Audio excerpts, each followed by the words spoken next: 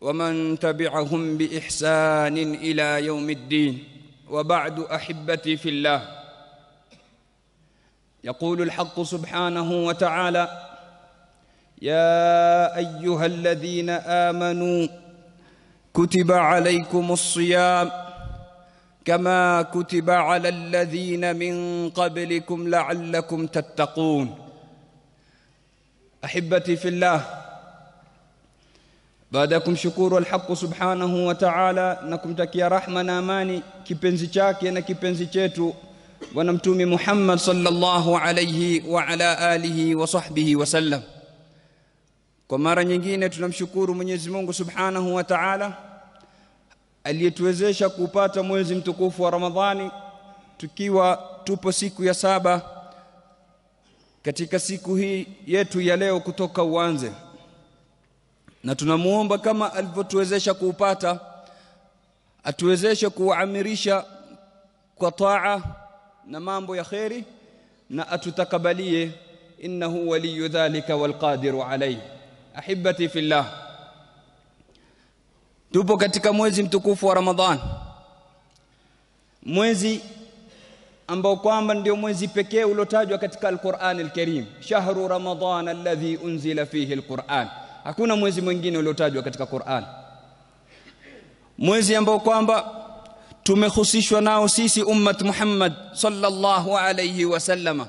Hakuna umma wengine wowote walopewa fadla ya kupata mwezi mtukufu wa Ramadhan, mwezi ambao kwamba kuna teremka ndani yake rahma na baraka za Mwenyezi Mungu Subhanahu wa Ta'ala, mwezi wa kurudi kwa Mwenyezi Mungu Subhanahu wa Ta'ala kuleta maghfira na tauba.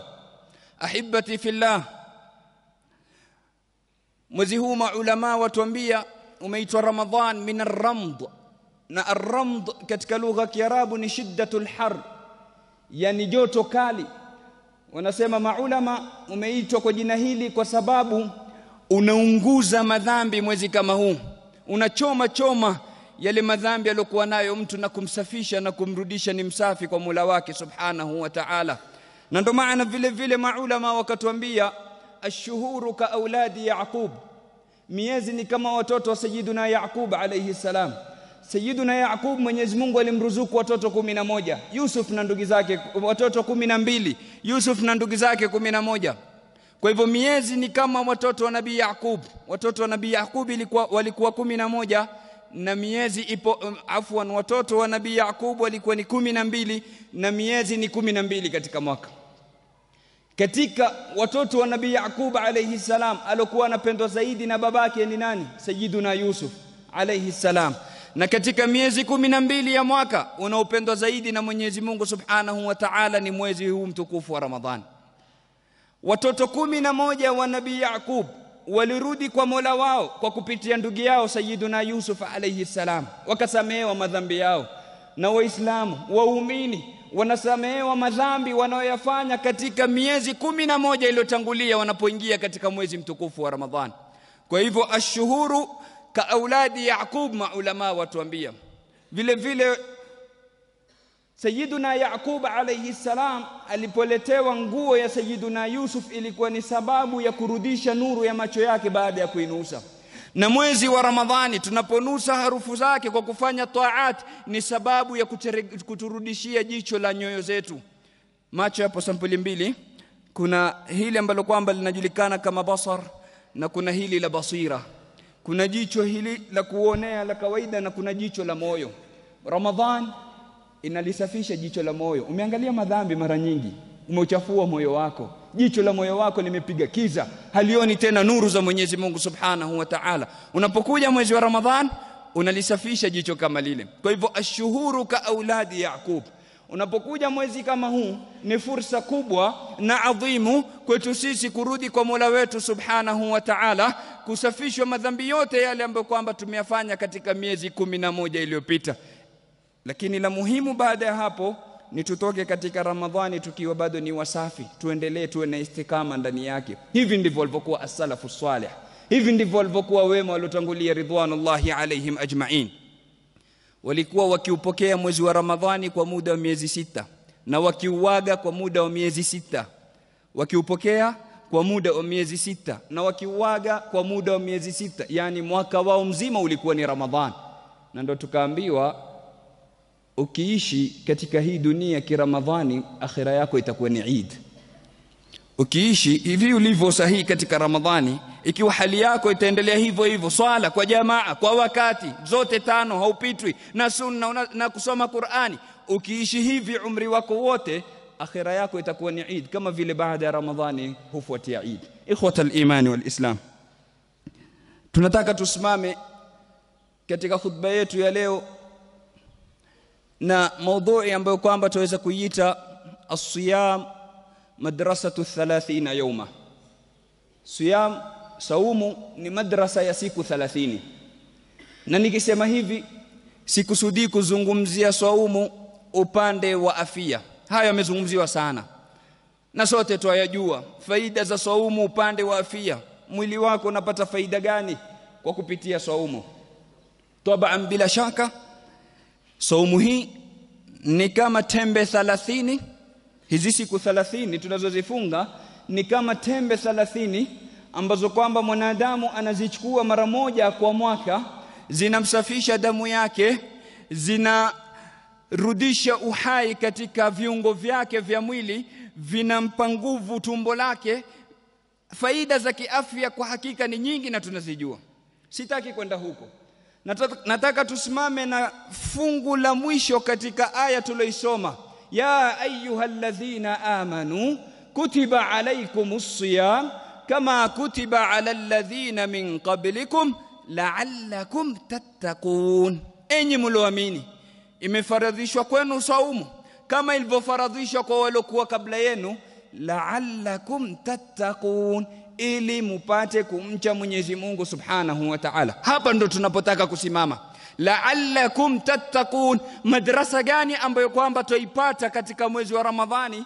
Ni madrasa ipi na yenye mafunzo gani na natija ni gani tutatoka nayo? Tukisema madrasa ya saumu, ina maana kwanza kuna class mbalimbali, kuna fusul, vile vile kuna syllabus ambayo kwamba inafuatiliwa katika madrasa kama hiyo, na baada ya hapo ukimaliza masomo kuna shahada unapewa. Kwa hivyo ni moja katika mawili, ima utakuwa umefaulu utapewa shahada ya kufaulu, ama utakuwa umefeli. Na waliofaulu pia wako daraja mbalimbali. Kuna wale watakaopata A kama ni plain, kuna watakaopata A-, kuna watakaopata B, C. Kila mmoja atakuwa ametoka na daraja mbalimbali katika nini? Katika natija ya madrasa kama hii.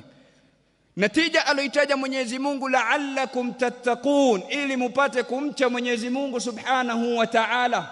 Takwa hapa maulama wamefasiri kwa tafsiri mbili. Tattaqun, wengine wamesema minat taqwa, kutokamana na takwa, uchaji Mungu.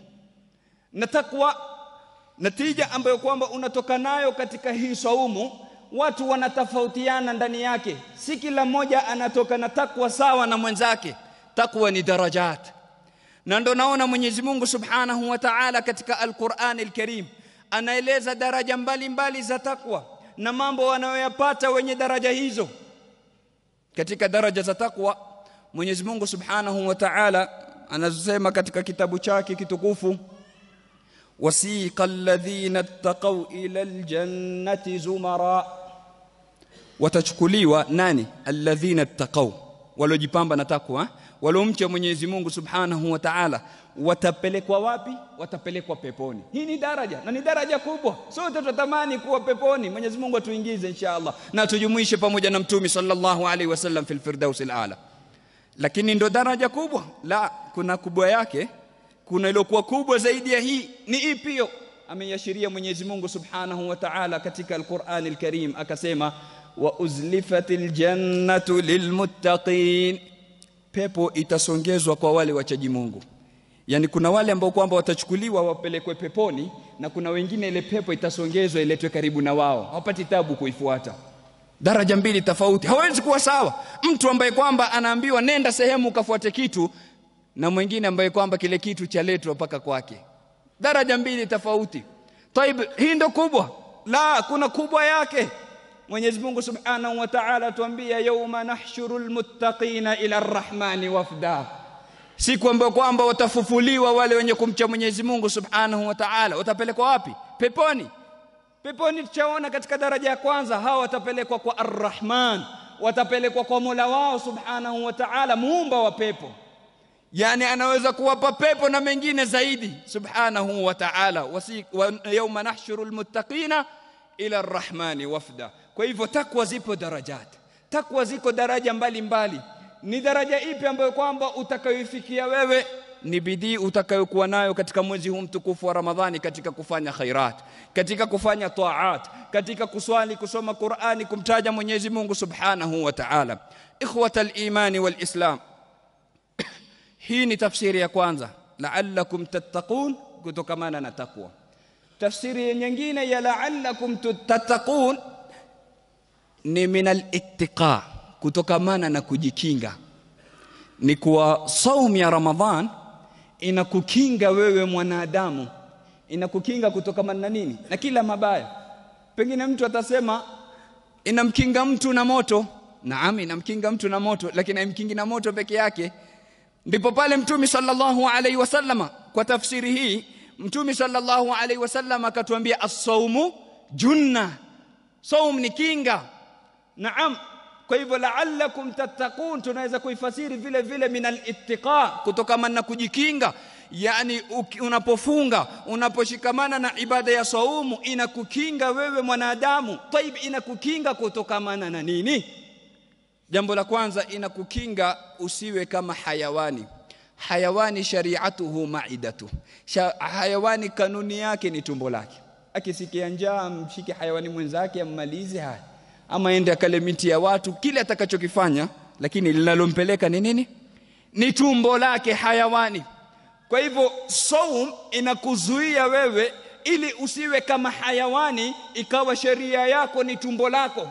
Unaposikia njaa uko tayari kuiba, unaposikia njaa uko tayari kuua, unaposikia njaa uko tayari kula riba. Yani unaposikia njaa tumbo lile likawa litakupeleka, utafanya yote aliyokataza Mwenyezi Mungu Subhanahu wa Ta'ala.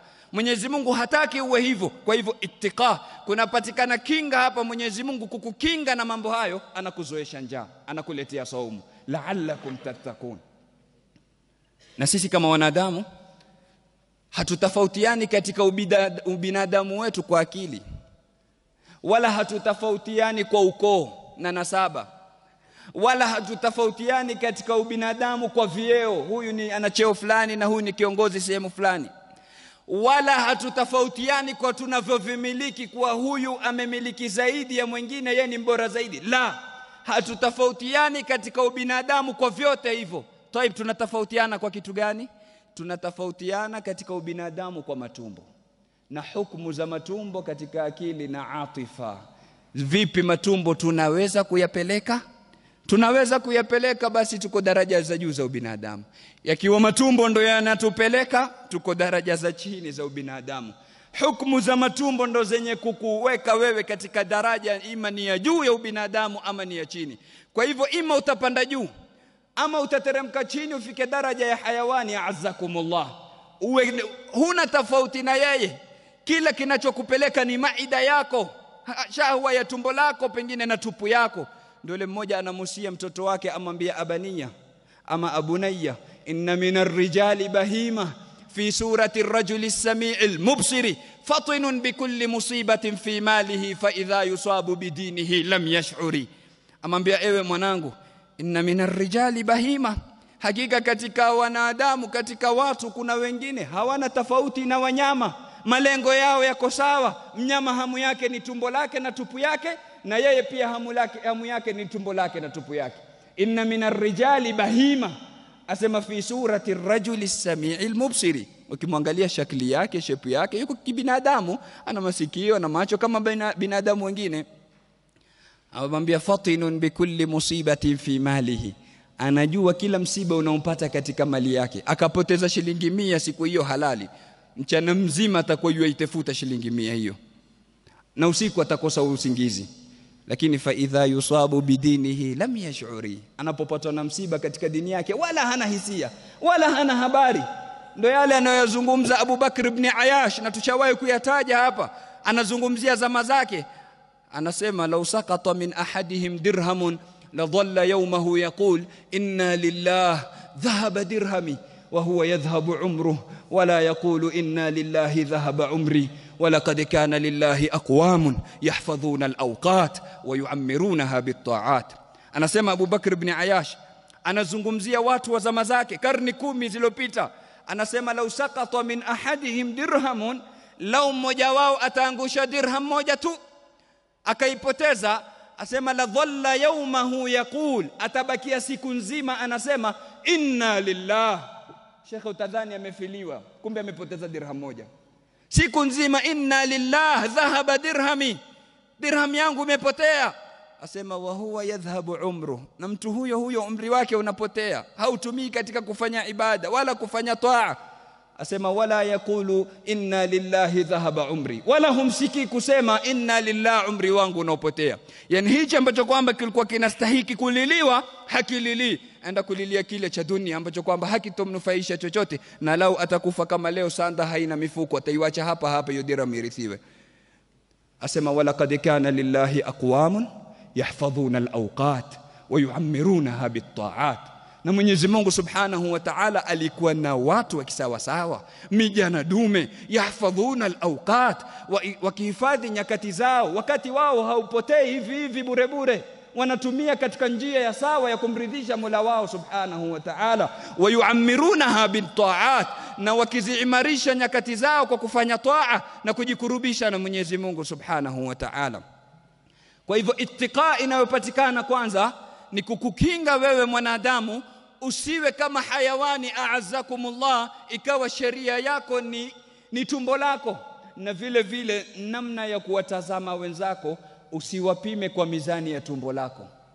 Utawapima kwa mizani ya nini? Ya tumbo ambalo kwamba litakuwa ni lenye kukaa na njaa.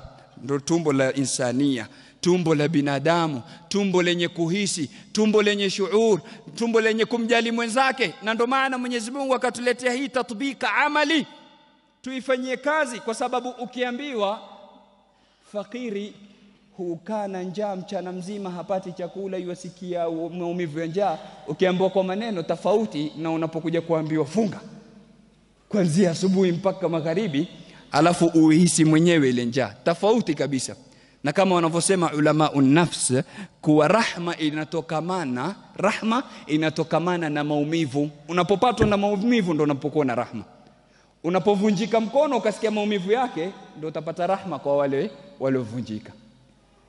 Unapopatwa na lolote ukapata maumivu yake ndio unajua wale waliopatwa na msiba kama huo wapo katika hali gani. Kwa hivyo unapokuja kufunga ukahisi maumivu ya saumu ndio unajua watu wako katika hali gani wanapokosa chakula. Ndipo pale sasa Mwenyezi Mungu Subhanahu wa Ta'ala anakusafisha ndani, anafanya amalia ya tazkia, kusafisha nafsi yako, kusafisha roho yako, na hili ndo lengo alotumwa nalo Mtume sallallahu alayhi wasallam.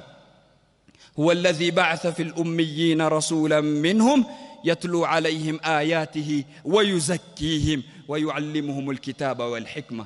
Mwenyezi Mungu Subhanahu wa Ta'ala anasema yeye ndo alomtumiliza mtume kutoka manana wao. Anafanya nini? Yatlu alaihim ayati, anawasomea aya za Mwenyezi Mungu, wayuzakihim, na anawatakasa. Anakuja kufanya nini? Kuwatakasa, kuzitakasa nafsi zao kutokamana na kila sampuli ya uchafu. Na ndio kazi ya Mtume sallallahu alaihi wasallam alokuja nayo, na ndio natija inayopatikana kutokamana na kila ibada. Ibada yoyote ile unayoifanya ni tazkia. Swala, unapokuja kuswali hapa Mwenyezi Mungu anakusafisha kutokamana na kibri. Unapokuja kuweka kichwa chako bapa la uso ambapo kwamba ndio sehemu sharifu kwako katika viungo vya nje, unapoiweka sehemu inayokanyagwa na mguu, maana yake nini? Unafundishwa tawadhu, unaambiwa toa kibri katika moyo wako. Unafundishwa taswiya, kuwa sawa na wenzako. Unapokuja kufunga unaambiwa toa kitu kinaitwa uroho katika moyo wako, shahwa ya chakula ile inayokupeleka katika wazimu. Unapokuja katika ibada ya kutoa ya zaka, unaambiwa toa katika nafsi yako hubbul mal, shahwa ya kupenda mali. Unapokuja katika ibada ya haji, unaambiwa toa katika nafsi yako hubbu tarafu'i fil malbas, kupenda maguo makubwa makubwa. Sisi tupenda kujifakhiri na vitu kama hivyo. Mtu atakwambia bana kanzu ya dafa hii bana, unajua bei yake. Hubu tarafu'i fil malbas, unapokwenda haji ni vitambara viwili unajitatia ili utolewe katika nini, usafishwe ile moyo wako, usafishwe kutokana na kupenda mavazi ya ghali ghali na mavazi ya juu. Kwa hivyo ukiangalia ibadati zote ni kusafishwa wewe mwanadamu. Kwa hivyo na hii saumu Mwenyezi Mungu Subhanahu wa Ta'ala ametuletea ili tufanye nini? Ili tusafishe, itoe ule uchafu ambao kwamba unapatikana ndani yetu ili tuwe sawa. Ndipo pale utakapomhisi fakiri, ndipo pale utakapomhisi maskini na kuweza kumsaidia. Kwa hivyo la'allakum tattaqun, ili mpate kumcha Mwenyezi Mungu, na la'allakum tattaqun, ili mpate kujikinga. Kwa hivyo ujikinge kutokana na kanuni ya hayawani ambayo kwamba ni kanuni gani? Tumbo lake ndio sheria yake. Vile vile ili jamii iwe katika hali nzuri ya kuamiliana, awe mwanadamu ataamiliana na mwanadamu mwenzake kiubinadamu, wala haitokuwa muamala kati yao ni kama muamala kati ya punda a'azzakumullah na kati ya binadamu. Unajua muamala kati ya punda na binadamu, atatoa nguvu zake zote yule punda kwa mukabili ya nini? Majani, pengine tembe 2-3 tu za majani, atoa nguvu zake zote kwa sababu ya majani anayopeleka katika tumbo lake. Mwenyezi Mungu Subhanahu wa Ta'ala hataki jamii ishi hivyo, ishi kibinadamu, kihimari, kipunda. Ataka watu waishi kama binadamu, wanaamiliana na binadamu wenzake. Ndio akatuletea ibada ya saum. Ibada kama hii ambayo kwamba itatutakasa, ibada kama hii ambayo kwamba itatusafisha, ibada kama hii ambayo kwamba itatuingiza katika zumra ya wale ambao kwamba ni almuttaqun, aliwasifu Mwenyezi Mungu Subhanahu wa Ta'ala na sifa ya takwa, sifa ya kumcha Mwenyezi Mungu Subhanahu wa Ta'ala. Ikhwata al-iman wal-islam,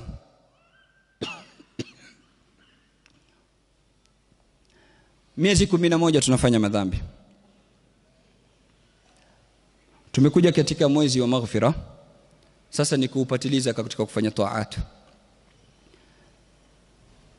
Ya dha alladhi ma kafahu dhanbu fi rajab hatta asa rabbahu fi shahri sha'ban laqad adallaka shahra as-sawmi laqad adallaka shahru as-sawmi ba'dahuma fala tusayyirhu aidan shahra isyan.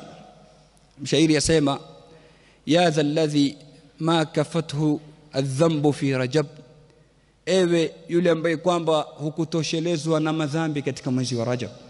Mwezi mtukufu wa Rajab ilikuwa ni mwezi ambao kwamba ikiwa umechelewa kuupokea mwezi wa Ramadhani kwa miezi 6 kama walivyokuwa salaf, basi ilikuwa uchache kwa miezi 2, Rajab na Shaaban.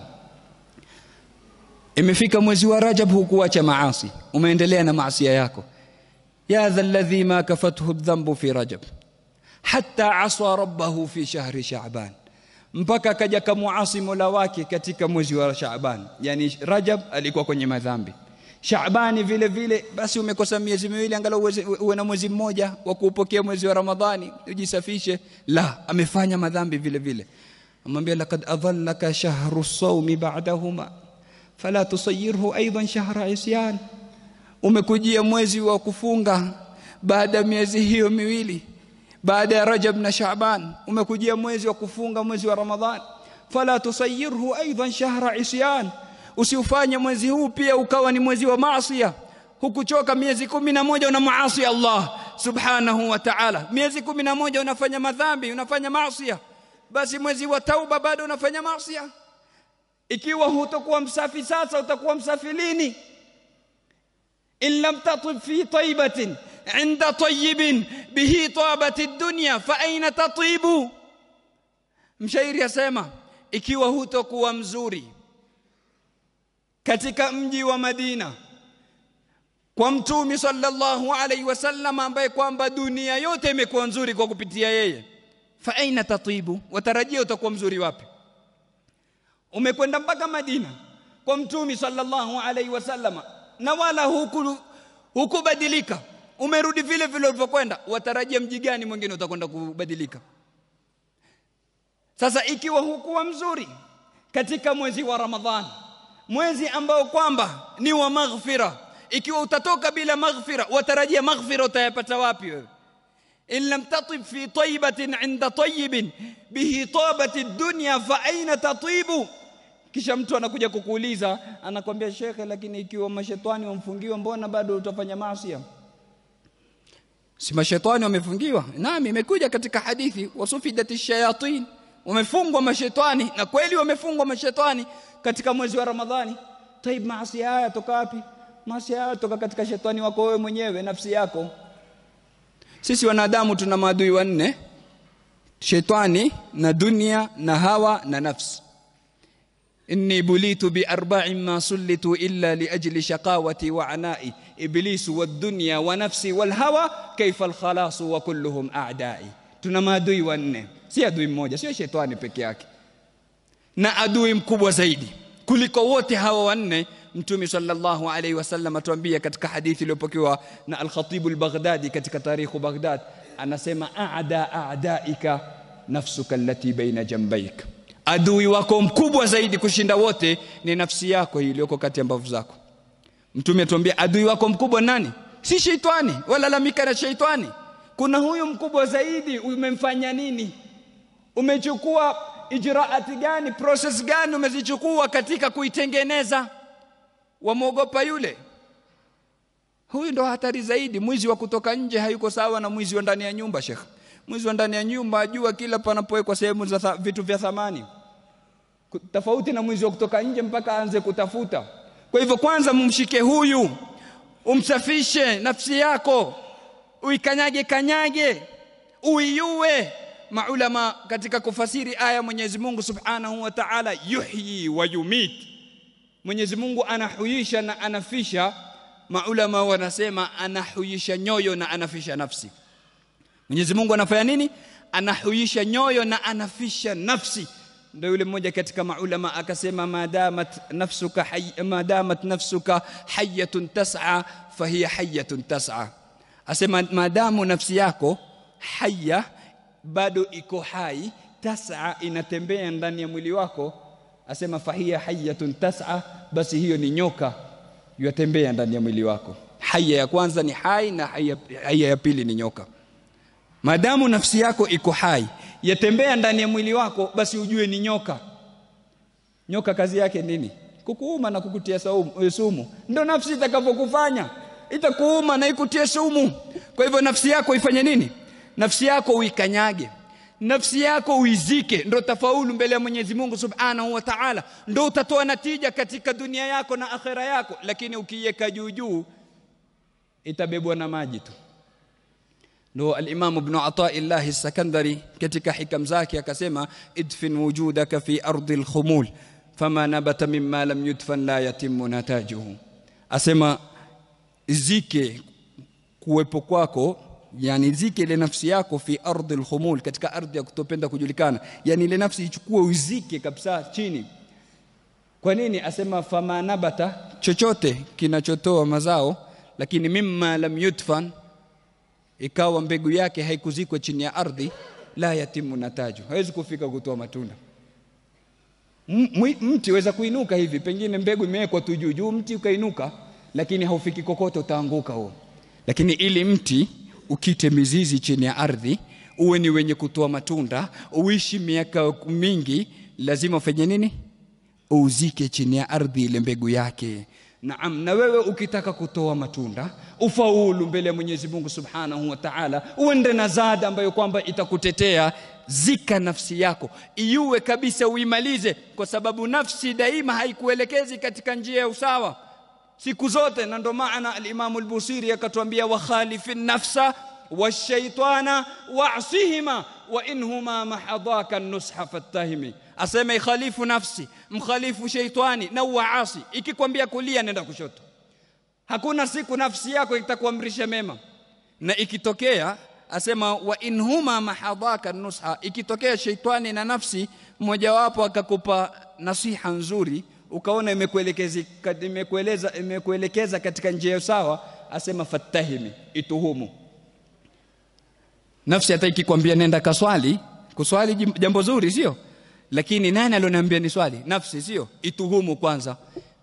Pengine huyu ataka mimi nende nifanye ria, amali yangu iwe ni yenye kuanguka, isitakabaliwe na Mwenyezi Mungu. Lazima uituhumu. Moja katika rijal wa ar-risala al-Kushairiyya anaeleza, asema nafsi yangu siku moja iliniambia toka nenda kupigana jihad. Asema na si kawaida nafsi ikuhimize uende katika sabilillah, si kawaida hilo. Asema Mwenyezi Mungu akaniruzuku usingizi, nikalala kidogo nikaiota ile nafsi. Asema nikaiuliza kwa nini waniambia nende nikapigane jihad? Asema kaniambia nataka uende kule ufe kwa kujiona, jambo la kwanza, na ufe mara moja mimi nipumzike, kwa sababu wewe kila siku waniua mara 100. Mimi nataka kufa mara moja nipumzike. Nenda huko kauliwe mambo yaishe. Ona hivi ndivyo walivyokuwa rijalullah, wakipigana na nafsi zao, waziua mara 100 kwa siku. Yani kila jambo likija wanajua halimridhishi Mwenyezi Mungu, nafsi ndio yataka, wanakanyaga wanamaliza. Lakini ikiwa utaitii nafsi yako haitokupeleka isipokuwa pabaya. Mwenyezi Mungu Subhanahu wa Ta'ala atujalie ni wenye kufaulu katika madrasa kama hii ya Saumu, atutakabalie saumu zetu, atuwezeshe kuamirisha nyakati zetu kwa kufanya taat. Innahu waliyu dhalika wal qadiru alayhi. Wa sallallahu ala sayyidina Muhammadin wa ala alihi wa sahbihi wa sallam. Alhamdulillahi rabbil alamin.